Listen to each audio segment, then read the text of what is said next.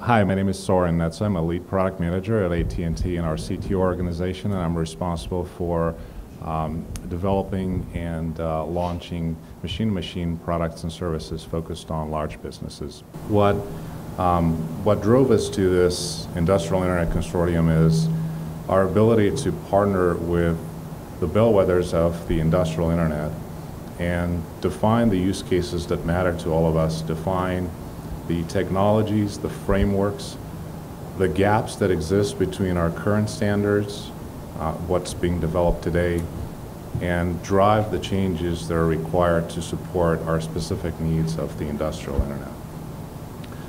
We also look at this as a potential to grow our business by partnering with many of the founding members as well as the members of the Industrial Internet Consortium.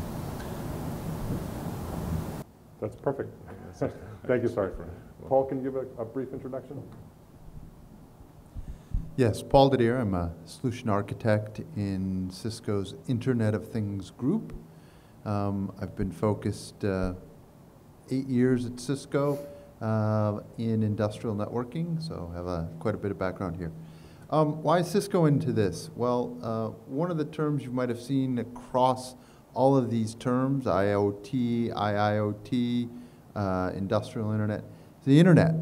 And Cisco has, over its 25 plus years, been very, very closely associated with the internet. Cisco sees this Internet of Things, Internet of Everything, industrial internet, however you want to call it, as the next major innovation. We've been driving the internet through computers, through voice, through video, all of these different waves of more and more stuff using standard networks. We've helped drive the standards, the consortiums, the use of those technologies, and we definitely view this as a next big step for the internet. And so Cisco wants to be closely associated with helping create standards, reference architectures, test beds, partnering with some of the other key players in this space to see an even field laid out, a field where security is going to take a first and foremost stand in that architecture, but also see the interoperability, see the play of new devices come on.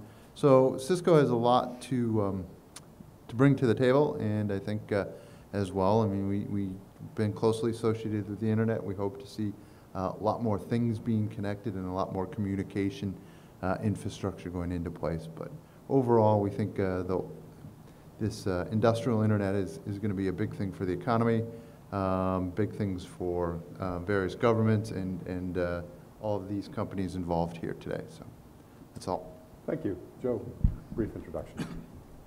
Hi, I'm Joe Salvo. I'm Director of the Industrial Internet Consortium effort at GE.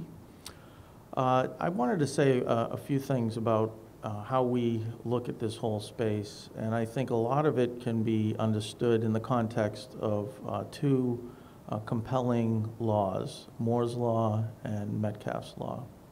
So we all know Moore's Law, computing power doubling every 18 months or so. And Metcalfe's Law, based on Bob Metcalfe's notion of the Ethernet increasing in value as a power function. And that now has been validated in other types of networks, as well as we've seen in the past decade as social media has exploded in creating value based on this networking effect. GE has been focused on building networks for over 100 years. Thomas Edison built the first electrical grid in Lower Manhattan over 100 years ago. We have extended that network across the face of the earth, and it has truly changed the fabric of everyday life. The skylines of the world are different because we have electric power. With no motors, you would never have an elevator to take you above the 7th floor limit that most people are willing to walk. The internet is no different in that we are laying down a fabric that is going to totally reshape how we do everything. And I think we're not used to thinking exponentially, but since I've lived through this, You know, this phone is basically a supercomputer of 30 years ago. So when I was a graduate student, I bought a 10 megabyte hard drive for my computer. It cost me $1,000. Today, I can buy a 3 terabyte encrypted hard drive for about $100. That's about $100 million of value. We don't typically think that way. So imagine what this type of device is going to be able to do in 30 years. So these ideas aren't just a good idea. These ideas are not just compelling, they're unstoppable. So we have to build a network that is going to be able to handle this kind of capacity. So we are going to transcend the concept of things to brilliant objects, brilliant machines. We're going to have to make up new terms to describe what's going to happen over the next 10, 20, 30 years. And we need to get together as a group and try to figure out how to secure it, how to make it open, interoperable. And I think the fact that this group here sits here in front of you today is a testimony to the ability of some of the largest companies in the United States and on a multinational level as well, to understand that this is not just another activity. This is very serious, and we have to get it right, and we have to have a lot of dialogue. Thanks, Joe. Ron. I'm Ron Ambrosio with IBM Research. 128 gig USB stick. I think I bought that same 10 gig drive for my TRS-80 a long time ago. 10 meg. 10 meg. I use it as a wheel chock these days for my Jeep. IBM has been working in the area of cyber-physical systems or Internet of Things actually for quite some time. If you look at our Smarter Planet campaign, you'll see that it really has a lot to do with bridging between the business and operational domains of a lot of different industries. And they're all industries that we work with and have for many, many decades. My own area of focus is on the utility industry, in particular electricity and gas, and have been leading the smart grid activities in IBM for almost 15 years. And that was one of the use cases and industries that helped drive our focus on the whole Internet of Things space. One of the reasons that we joined our partners up here to establish this new consortium is because we're really at an inflection point.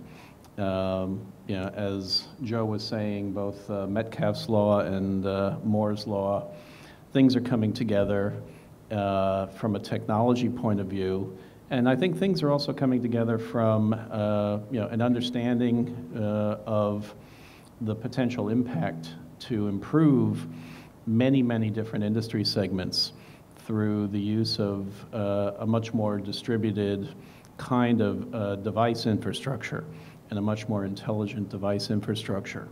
And what that really means is that we can start to leverage advanced, not only information technology, but advanced analytics, advanced math sciences, ultimately to optimize things. We want to optimize every different slice that you can take. You want to optimize efficiency of manufacturing, of electricity delivery. You want to optimize business performance. You want to optimize revenue. You want to optimize customer value.